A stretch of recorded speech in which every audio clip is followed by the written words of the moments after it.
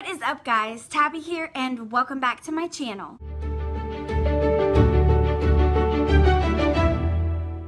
So for today's video, we have another book box battle, and it is going to be between Beacon Book Box and LitJoy crates. For those who don't know, these are two of my book box subscriptions, and this is the video I do to battle them out to see which box, in my opinion, did better this month. Again, you guys know these videos are just for fun. There really are no losers here, but without further ado, let's battle these boxes. So if you are interested, keep watching and let's get into it.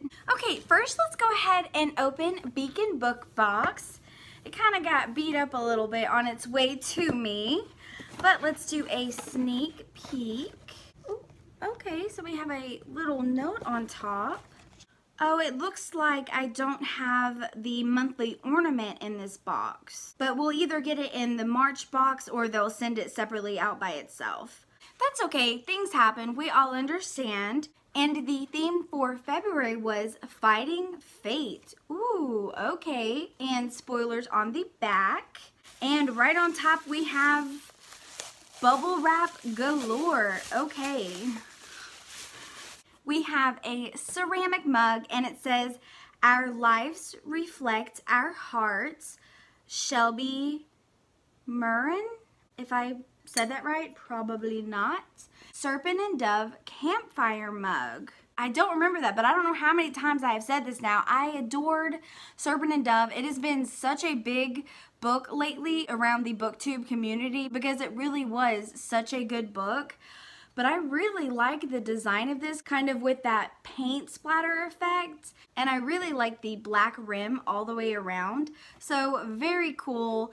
Can never have too many coffee mugs, no matter what my husband might say. So yes, great start to the box. Next we have, oh my god, I thought it was a little book at first. It says, "This is the least of what I can do, the Cruel Prince." And it kind of looks like a little book, but it has sticky tabs on the inside. Like, how freaking cute is that? This is like the perfect item for somebody who uses a planner or who's a big organizer or who even like tabs their books and stuff, which I don't do. And just the cutest packaging ever. Wow. Next we have, ooh, it is coffee. Oh my gosh, you guys know I am a big coffee drinker. It is Laszlo the Dreamer. Coffee by Caribou, inspired by Strange the Dreamer. Let's take a sniff. Nothing better than the smell of coffee. Ooh. Oh my god, that smells so good. For me, you can never go wrong with coffee. So, thank you, Beacon Book Box, for supporting my coffee addiction. Next, we have our recipe of the month. Bacon with the Beacons, and it's Elfheim peanut butter bars, and it has a really cool art print on the back. Definitely Cruel Prince vibes. Then we have a card for the photo challenge, and finally we are to the book with a very heartsy book sleeve. Remember guys, this was for February, the month of love. Let's see what book we got. Ooh, The Queen's Assassin by Melissa de la Cruz. Now that is a cover. Wow. We have a letter from the author, which I always love, and it is signed by the author. Let's see what it looks like without. So just black with gold on the spine. I'm going to read the description real fast. Caledon Holt is the kingdom's deadliest weapon. No one alive can best him in speed, strength, or brains, which is why he's the Hearthstone's guild's most dangerous member. Cal is also the queen's assassin, bound to her by magic and unable to leave her service until the task she set for him is fulfilled. Shadow of the Honey Glade has been training all her life to join the guild, hoping that one day she'll become an assassin as feared and revered as Cal. But Shadow's mother and aunts expect her to serve the crown as a lady of the Renovian court. When a surprise attack brings Shadow and Cal's together, they're forced to team up as assassin and apprentice, even though Shadow's life belongs to the court and Cal's belongs to the queen. They cannot deny their attraction to each other. But now, with war on the horizon and true love at risk, Shadow and Cal will uncover a shocking web of lies that will change their paths forever. Bound by fate, broken by love. Wow. I cannot wait to read this. Oh, and this was at the bottom of the box. It says, this company started as a dream of a 14-year-old in 2017. Because of the support, love, and your shared passion of reading books, our family business is now celebrating our 2nd year in business. We are so thankful all of you are part of our very special Beacon family. The passion and love for books that Cameron shares with all of you is what continues to drive us to do what we do. We cannot be here without any of you. So as we celebrate our 2nd anniversary, we want to say from our family to all of you, thank you. Oh, 2 years. That is very cool. Well, yay. Okay, well guys, that was everything in the box. As always, you will have to let me know what was your favorite item, least favorite. Definitely for me, the mug, the coffee, and the little Cruel Prince book are my favorite. This box kind of didn't feel very full. Again, we're missing that monthly ornament, and it was the Witcher ornament, which guys, if you have not watched The Witcher, it is so good. We also got an ebook, Guardian of the Auras by Victoria Moshu. It says Furyborn meets a Game of Thrones in this YA high fantasy series inspired by the Greek myths of Pandora's box, following a young priestess thought to be heartless when speaking her mind and thoughtless when doing what was in her heart. With lyrical prose, shady characters, schemes, and a cliff-hanging finale, Guardians of the Wars promises to give you all the swoons, feels, and chills. So yay, that is awesome. We get 2 books this month. Ooh, way to spoil us, Beacon Book Box. Really, we got 8 items. We're just missing one, and then the ebook. Least favorite item? Didn't really have one. This was a really strong box. But will it be enough to beat LitJoy Crate? I don't know. Let's find out. Let's do a sneak peek. Okay, here we go. But the theme for this one was Once Upon a Retelling. And it looks like we have a note from LitJoy Crate as well. It is also missing an item. Looks like we were missing a keychain. That'll also be sent out at a later date. Same thing I said for Beacon Book Box. Things happen. We always understand. Oh, and they're going to send a little extra gift for the delay. That's very sweet, LitJoy Crate. Thank you. Okay. Oh, well, right on top, I see a hairbrush. And it looks like this is inspired by Tangled. Let me take it out of the plastic. But here's the brush. It is very pretty. And honestly, you can never have too many hairbrushes because in my house, they tend to get lost. Where they go, I have no idea. So yeah, very cute. Next, we have a little Rumpelstiltskin knife. Is this like a little letter opener or I don't know. What is this? Let me just look at the spoiler card. Oh, it's just a prop. It just says Once Upon a Time bookshelf prop. Okay, so yeah, just something you can put on your bookshelf. I do love Once Upon a Time. That was such a good TV show. Very cool. Rumpelstiltskin was one of my favorite characters. I loved to hate him. He made me so mad, like, So I guess this is just made out of wood. I honestly wish this would have been like metal or something, since it's like an actual prop, something we're gonna actually display on our bookshelf. And have like Rumpelstiltskin actually engraved on there. That would have been so freaking cool instead of just a wood that just broke. Wow. That's why it should have been metal, but okay.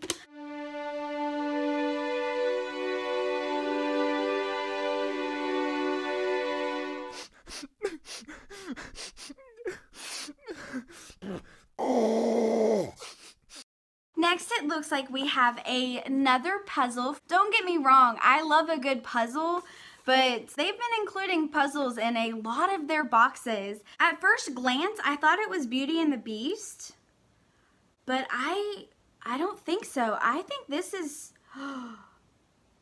is this ACOTAR? Beauty and the Beast / A Court of Thorns and Roses collector's puzzle. That is cool. Okay, I'll give it to him. That is cool. That's like the perfect combo for this image. Very, very pretty. And next we have a pen that is very similar to the pen they had in their 7.1 Magical Edition box. And it has a little mermaid that just goes up and down. I don't know what this is based off of. To Kill a Kingdom floating pen. That's really cool. A nice usable item to have. And as a nurse, we were always trying to find good pens. So I like it. Next, we have the monthly trading cards. Looks like we have Rapunzel and Flynn, Jasmine and Aladdin. And then we have these guys because I'm blanking on the name. Don't hate me. So yeah.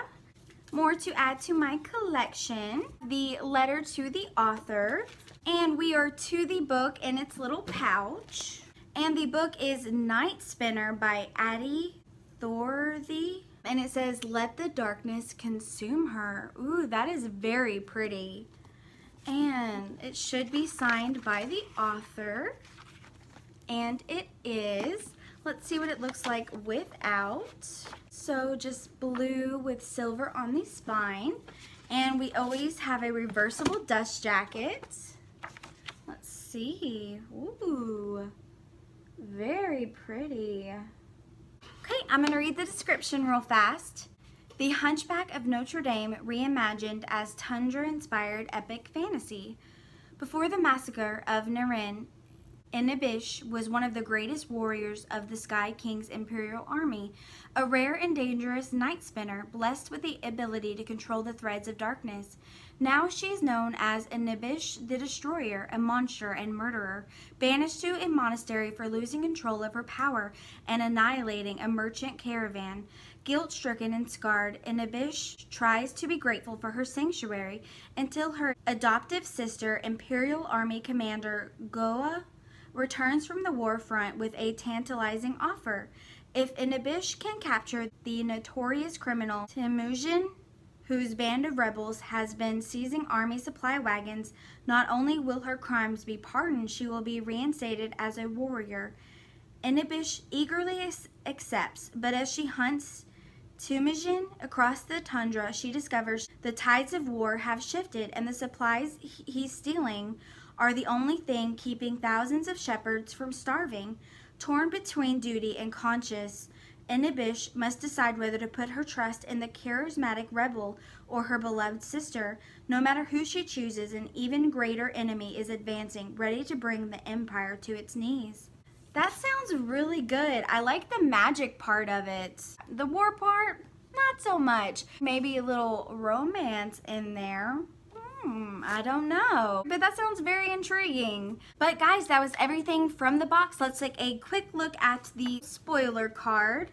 I think we hit most of it though. We had the Rapunzel and Crest inspired hairbrush, the To Kill a Kingdom floating pen, the Emma and Clueless inspired keychain, which was the missing item, the Once Upon a Time bookshelf prop, then the puzzle, and then we had the optional add-ons. So guys, to be completely honest, I have completely unsubscribed from LitJoy Crate. I was just skipping months, but I kept forgetting to skip, and that's honestly why I got this box, because I forgot to skip from it.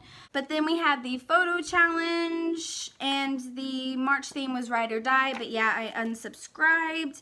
So yeah, that was the February box. As always, you guys will have to tell me what was your favorite item, least favorite. Well, my least favorite item should be a little obvious. It was a very good idea. I just don't think the execution was there.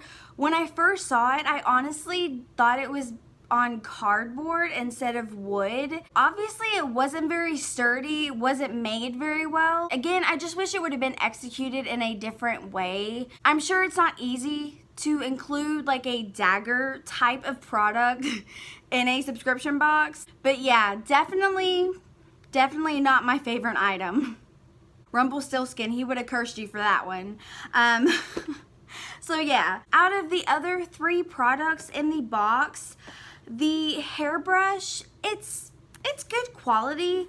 The design of it kind of seems like it's geared more toward a younger audience. So yeah, I definitely think this will be a hairbrush I use for my daughter. So it's not my favorite item, but I mean, it's a hairbrush, so we all need hairbrushes.